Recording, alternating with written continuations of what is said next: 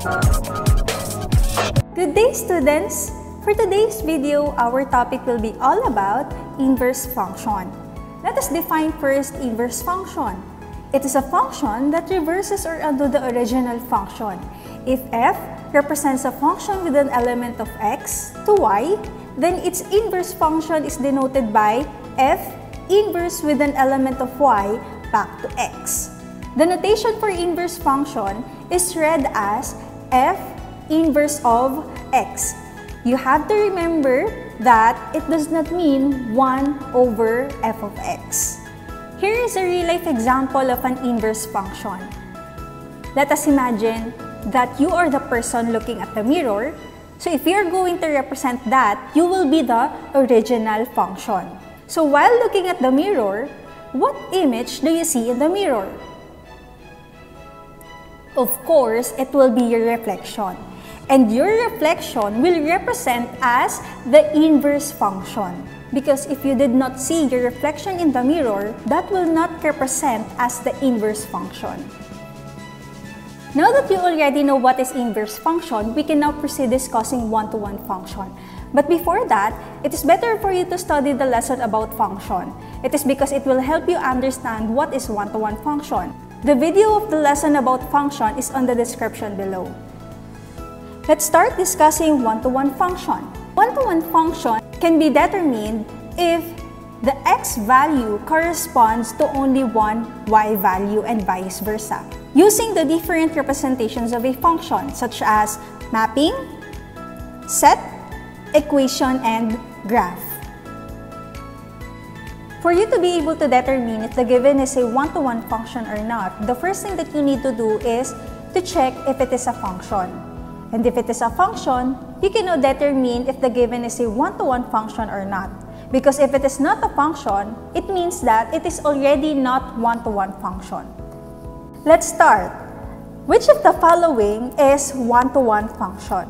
I'm going to give you 10 seconds to think of your answer.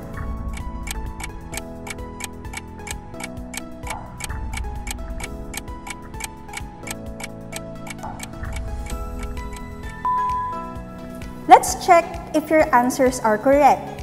For number 1, since it is a function, we can now determine if it is one-to-one function or not. Since the domain corresponds to only one range, it means that this is one-to-one function. For number 2, it is also a function. Now let's check if it is also one-to-one function. As you can see, the element 2 from the range corresponds to 2 elements m and t from the domain.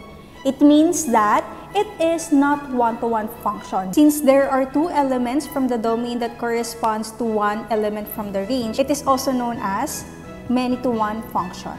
Last, number 3, as you can see, the element m from the domain has no pair. It means that it is not function. If it is not function, it means that it is also not one-to-one function.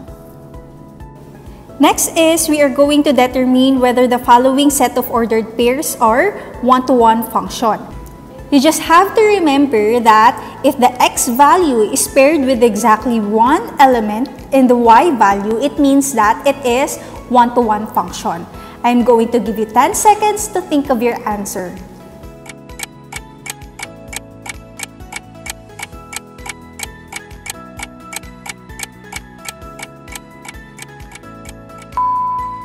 For number 1, the set of ordered pairs is a function, and each x value is paired with exactly element in the y value. It means that it is one-to-one function. For number 2, it is also a function. However, it is not one-to-one function because 2 has 2 x values. For number 3, the relation is not a function. It is because each y value has no exactly one x value. It also means that it is not one-to-one function. Last is the equation and its graph. These are the graphs of the given equations. Remember that for you to be able to determine if the graph is a function or not, you will be using vertical line test. As you can see, these are all functions. So all you need to do is to determine if the graph is a one-to-one function or not. For you to do that, you will be using horizontal line test. If the line intersected with only one point, then the graph is one-to-one function. I'm going to give you 10 seconds to think of your answer.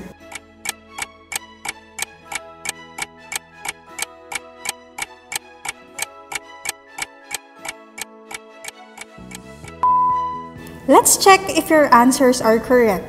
For number 1 and number 3, these are one-to-one functions. It is because using horizontal line test, the line intersects at exactly one point. For number 2 and number 4, these are not one-to-one function because using horizontal line test, the line intersects at more than one point. Now that you already know how to determine whether the following relations are one-to-one function or not, we are now going to proceed discussing finding the inverse of one-to-one function. In these two illustrations, each student has their own respective student numbers. The domain represents the name of the students while range is their student number. For illustration A, it represents as the original function. It is denoted as f of x or y. Illustration B represents as the inverse function of illustration A. It is denoted as f inverse of x or y inverse. So you have to remember that you can only find the inverse of the original function if it is one-to-one function. To find the inverse of one-to-one function, there are only 4 steps that you need to do. First, you're going to replace f of x with y. Second, you're going to trade or switch x and y places. Third step, you're now going to solve for y. And last is to replace y with f inverse of x.